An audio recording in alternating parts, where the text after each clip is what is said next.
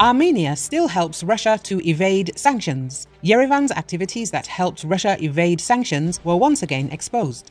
Bloomberg agency reported on this. According to information, the former director of Milander, Mikhail Pavlyuk, who fled Russia last summer, was sanctioned by the US government for his role in an international criminal group that smuggled semiconductors to Russia through companies in Taiwan, Armenia, and Switzerland.